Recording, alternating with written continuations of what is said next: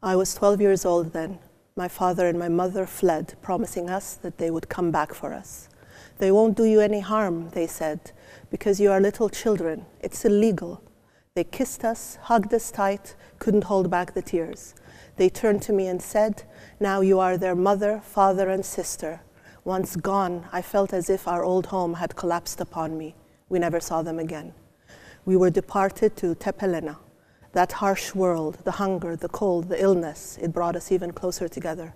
We were playing with other children when the mine exploded. I saw how his body parts flew up in the air. I gathered those parts in a sheet. And when we buried him, I said to my sister, we couldn't protect the only brother we had. The only thing that remained from my brother was a sock, scorched. Every night of my life, I kept that sock close to my heart.